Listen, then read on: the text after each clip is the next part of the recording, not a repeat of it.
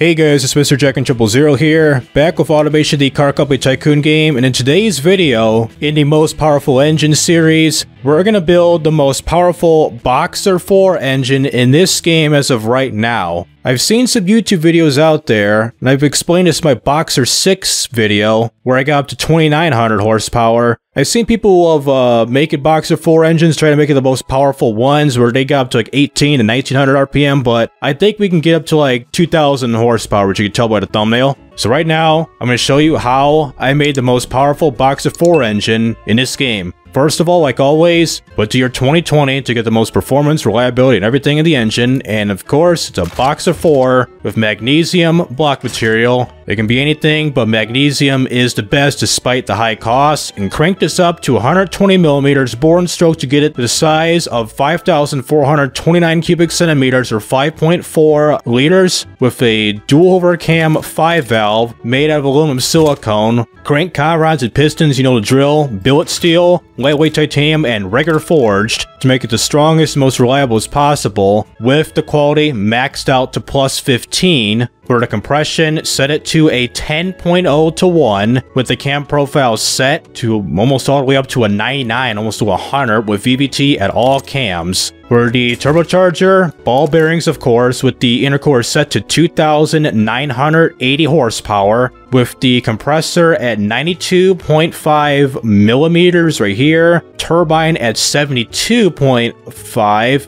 AR ratio cranked it all the way up to 1.4, the max boost cranked it all the way up to 43.5 PSI. Fuel system, like always, direct injection, throttle per cylinder, race intake of ultimate fuel, 10.0 mixture, with the ignition timing bumped it up to a 62, and the RPM same as my Boxer 6 to an 8800 RPM. For the exhaust, it's going to be a dual exhaust. You don't have to crank the exhaust all the way. It can be up to 159 millimeters, which makes it a 6.25 inch exhaust diameter. And no cats, no mufflers whatsoever, which we get up to 2,055.2 horsepower at 8,800 RPM, with the torque at 1,240.5 foot-pounds of torque at 8,500 RPM. So right now, I'm going to be giving you an automatic test of what the engine sounds like, and then I'll play around with it with the manual test while showing every single graph on here, like the power, efficiency, boost, and stuff like that. So right now, let's start the automatic test, and then play around with the manual.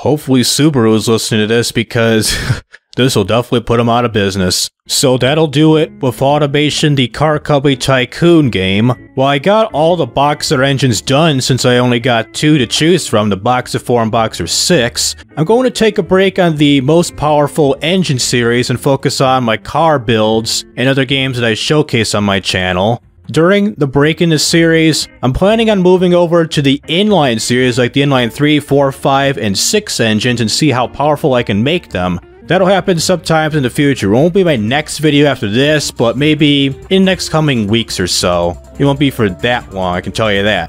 So this has been Mr. Jack and 000. I'll see you in the next video.